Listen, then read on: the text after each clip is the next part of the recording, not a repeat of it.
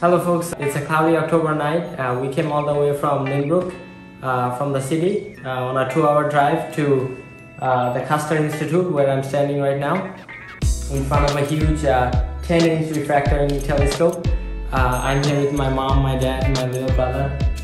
So this telescope is housed in this huge dome, and on cloudless nights you actually will see this part of the observatory open up, and the telescope will point wherever you want to see the planets or the stars. So I'm very excited.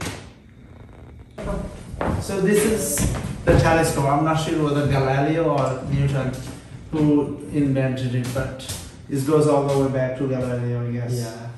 Hi everyone, I'm at the Custer Institute at Long Island, New York. I'm here with Barbara, who has been a treasurer here at the Custer Institute for 41 years. Without pay, she has been volunteering here simply because of her love for astronomy, a love that I also happen to share, which is why I'm here in this chair, and I want to know what drives her to astronomy. I studied all of the classes that he taught at Suffolk Community College. And I kept coming here, and I became a member of Custer here. And at some point, they elected me treasurer, and I've been here for 41 years.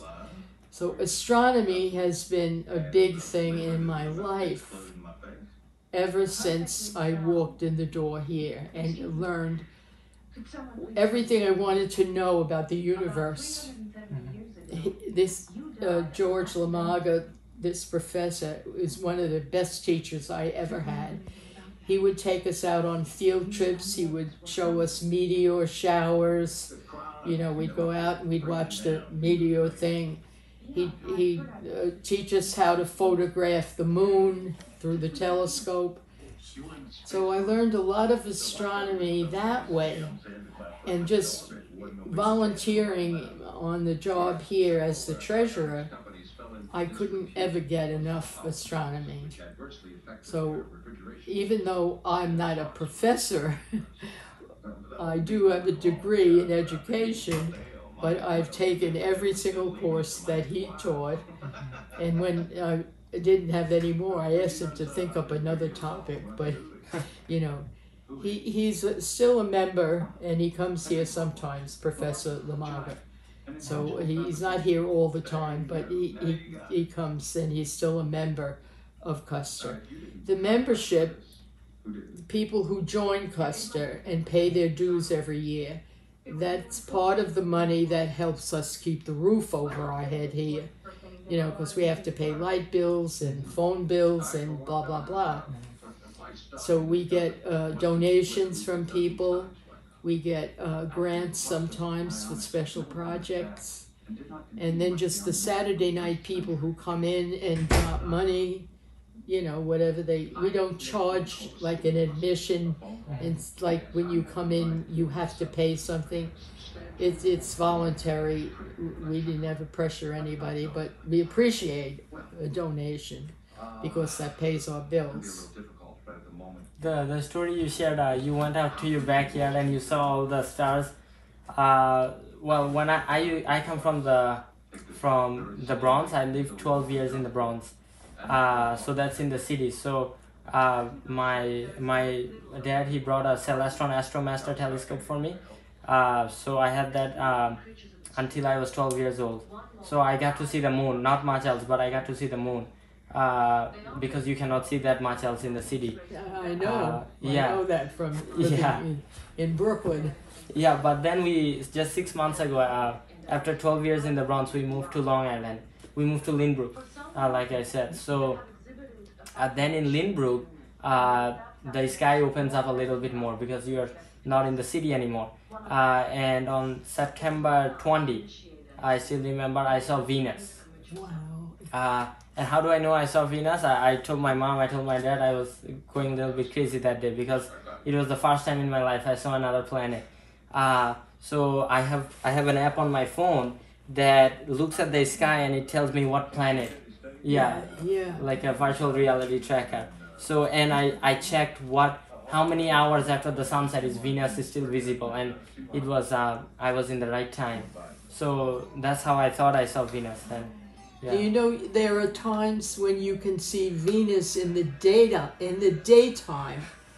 There was something going on just recently, saying at a certain time, if the skies were clear enough, you could see Venus in the day, during the day. I forget what hour, and I didn't do it myself, but a couple of the people who were members here actually did see it in the daytime and took pictures on their phones. Before sunrise?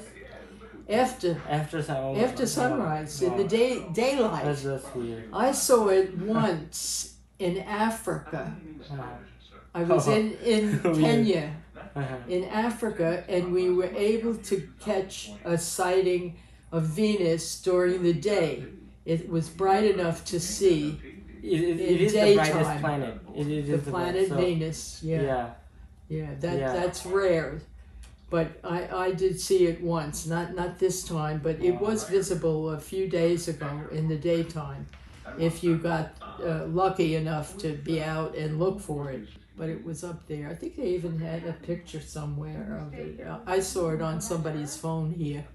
Yeah. A picture. Yeah, you said you saw it in Kenya, right? In Kenya, I went there for a total in between Earth and the sun, passes right in front of the sun and covers it exactly right, so that you can look with no protection on your eyes. At the corona? And you see the corona. So you could see, it doesn't hurt your eyes. Well, we had the glasses, the special glasses for the partial phases when the moon is just starting to cover it.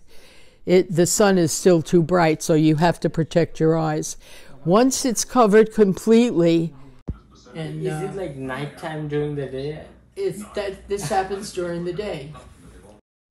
But in certain places, at certain times, there's going to be a fantastic solar eclipse here in the United States. It's going to cross the United States and come across to the east, and it'll be visible in New York, a total eclipse. And you'll see lots of promotion of that. And a lot of our people are probably going to go to a specific place. I don't know how well we'll see it on Long Island, but I know in upstate New York, they're going to be able to see the total covering of the sun. Next year? Next year?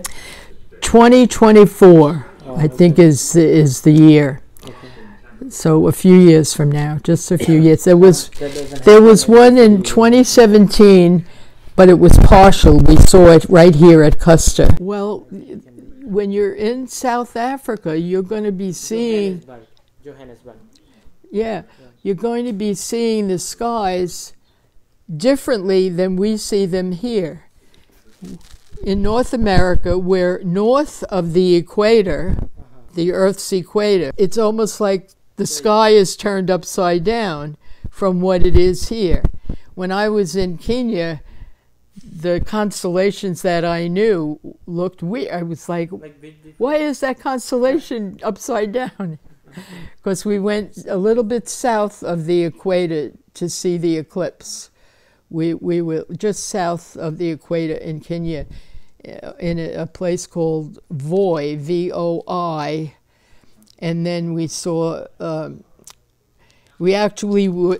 I actually was standing on the line, on the place where the sign said equator. The Earth's, the central part of the Earth that's called the equator. And the sign was there, and it said, "You are at the equator." And I was with my friend Arlene, and we were taking a picture. We're at the equator. I can't believe it. And I looked down and I said, "I don't think this is the equator." She said, "Why not?" I said, "There's no line there." It was a joke. Yeah. You know, because on the globe, when you see your globe, there's a line all around the earth. And I said, there's no line on the ground. But there was a sign there. It said, you are at the equator. But you'll see the stars in a different, they'll be different than the way we see them. And a lot of the stars you see south of the equator, you can't see up here because we're so far north of the equator. And it's just interesting to me to study astronomy because so many people don't even know where the sun rises. You do a lot of things based on where north is. And you look for the pole star. Polaris. Polaris. You got that right. And Polaris is in the north. And you look for it by the Big Dipper and the Little Dipper. Polaris is